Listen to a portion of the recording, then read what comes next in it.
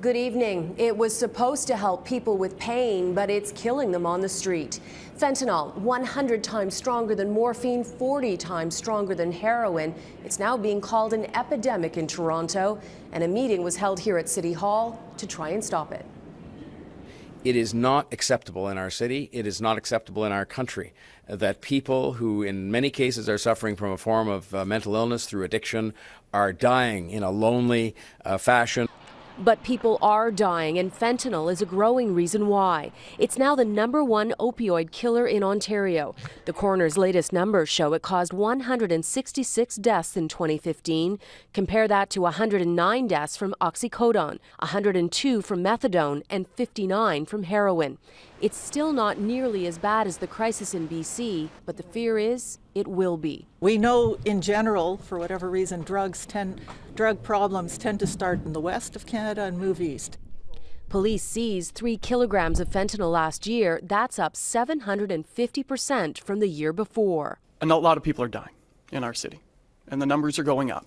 Toronto alone had 45 fentanyl deaths in 2015, almost double from the year before. No numbers are available yet for 2016, and that is part of the problem, a lack of real-time tracking, something that was addressed at the tactical meeting today. We want real-time information, but at this point, the best data we have is from 2015 from the coroner's office, and it's with respect to deaths.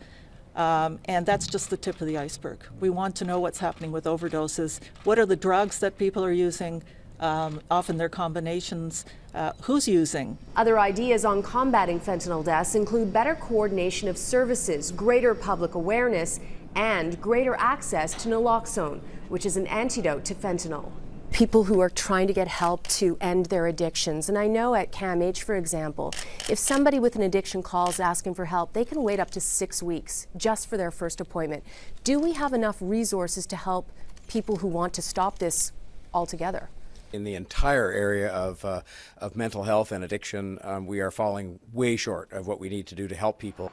People are recognizing at last that mental health issues, including addiction issues, are health issues and that should be treated no differently than if you have a lung problem or a heart problem. The present availability of treatment programs and facilities in Ontario is not adequate, and that means in Toronto it's not adequate.